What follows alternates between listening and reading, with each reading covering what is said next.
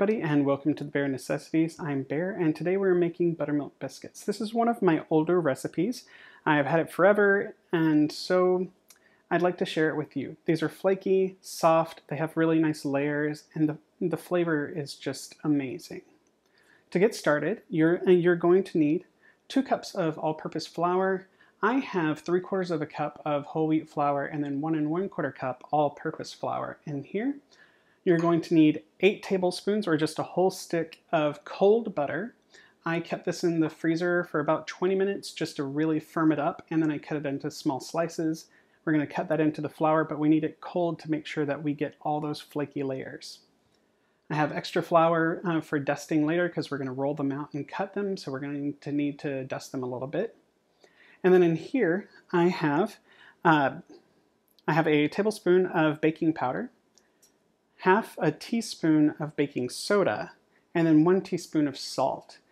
I use a little bit of extra leavening in mine just because it helps them get really nice and light and fluffy. And since I don't use lard in mine, it's going to need as much help as possible. Lard helps them set softer. Don't know why. I'm not going to question it, but it's delicious and slightly better for you, but you know. And then finally, 3/4 of a cup of buttermilk. Now this is buttermilk I made because I don't actually have buttermilk right now. So what I did is I took 3/4 of a cup of milk, added 1 teaspoon of apple cider vinegar, stirred it and let it sit for 5 minutes. Buttermilk, close enough. So let's get started. First we have our flour. Next we're going to add our leavening. So again, this is 1 tablespoon of baking powder, half a teaspoon of baking soda, and 1 teaspoon of salt. And let's make sure that's mixed really well in here. And now we're going to add our butter. So again, this is a full stick of butter, chilled.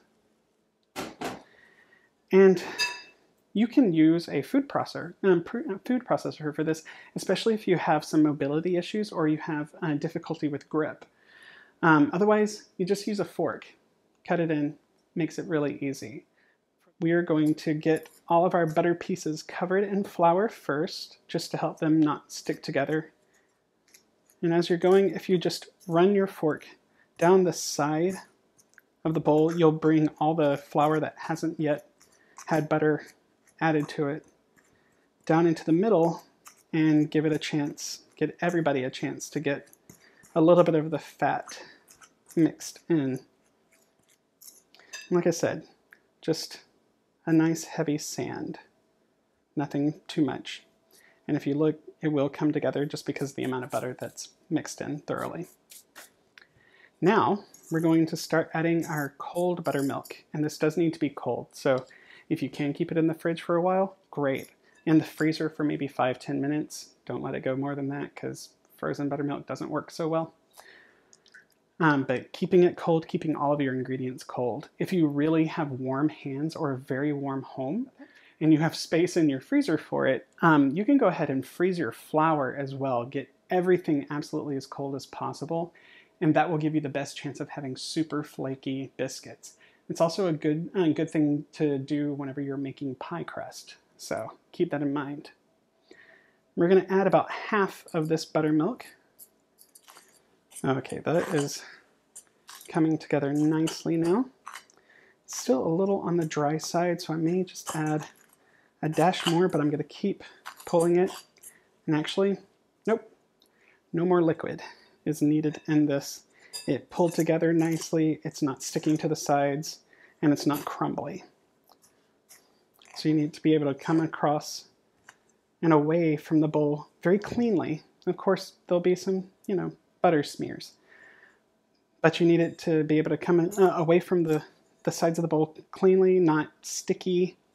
The dough itself should not be sticky because you've also then overworked it, and you don't want to do that. But you also don't want it to be crumbly. You don't want it to be too dry because that will make them not work as well. You need the moisture in them just to rise,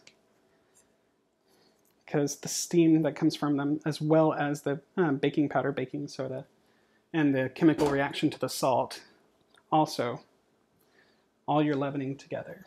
We're going to keep the extra of the buttermilk that I made. I actually made around a cup on purpose because we're going to use it to brush over the top of the biscuits. We dust our work area and make sure it is incredibly safe, and I have very clean hands, so I'm just going to go ahead and press my dough out a little bit.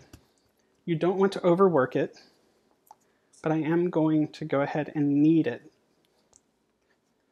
just a little bit so that we don't have all those little joints obvious. I like mine because it makes the sides kind of puff just a little bit too, and so it gives you a better surface for jam. And what is a biscuit if not just a way to move sugary substances to your mouth?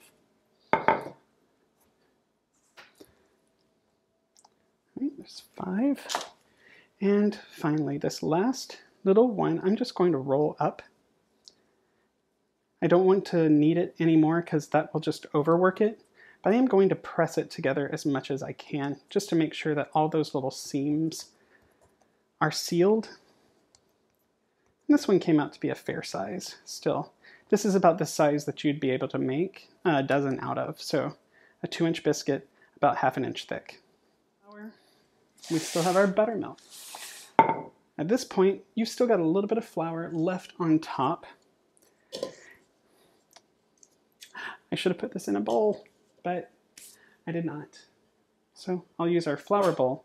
I'm going to dab this on with my fingers. You can use a brush if you want. I personally see no reason of making yet another dish dirty. And you're just going to take some of it and make sure it kind of lightly coats the top. You'll feel it almost make a little bit of an extra dough from that tiny bit of flour that's on the top. All right, and there we have it. So at this point, in my 425-degree oven that you should have preheating by now, I'm going to pop these in and I'm going to bake them for 8 minutes, turn them around just to make sure that everything's nice and even, and then I'm going to bake them an additional 6 to 7 minutes. They don't need to go much over 15. If they do, then you've made them too big. So reduce your heat at that point and let them just continue to go. Drop it down to maybe 325 and give them just another 2 or 3 minutes, and then check them to make sure that they're not doughy anymore, but you don't want to burn them at that point. They will over dry, and burnt biscuits, not so great, just not tasty. So I'm going to pop these in my oven and I will be right back. Alrighty, so these baked for exactly 15 minutes, and as you see, they came out nice and golden. Nice set bottom, lovely top. And like I said, the buttermilk is going to let them brown ever so slightly, but they got nice, lovely, flaky layers. Crack that open and you can see just the beautiful texture on the inside. A little bready, a little soft.